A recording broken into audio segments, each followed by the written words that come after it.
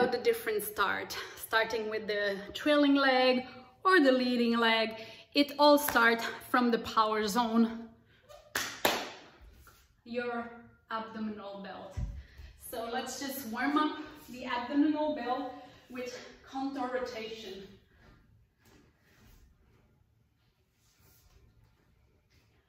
So you can also do it from a step without stepping with the leg.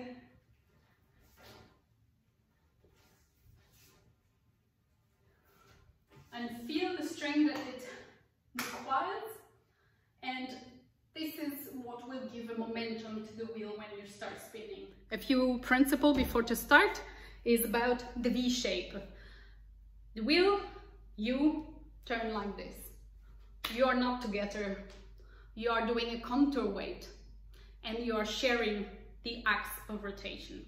Just step in the wheel, just to see if you can hold the balance, to find what is the symmetrical position.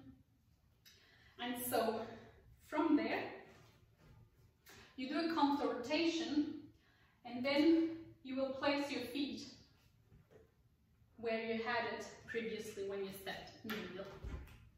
Counter rotation, power, momentum, step and come out. So you might want to do this a few times and step out of the wheel. Make sure that the wheel is in front of you and that you are not pulling on the wheel.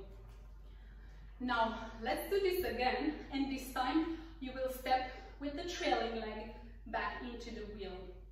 Once you step into the wheel with the trailing leg, you want to push to transfer your weight towards your leading leg.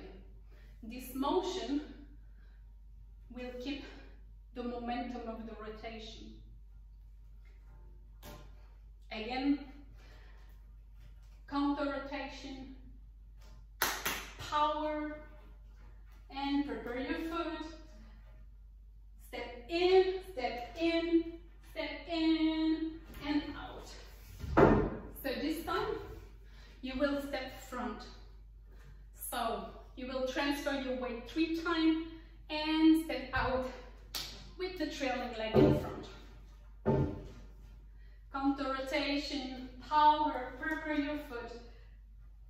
Step, step, step, and out with the trailing leg in front of the wheel. So once you master this, then I think you can continue for 4 and 5 and 6 weight transfer. Keep practicing. That's how you get better.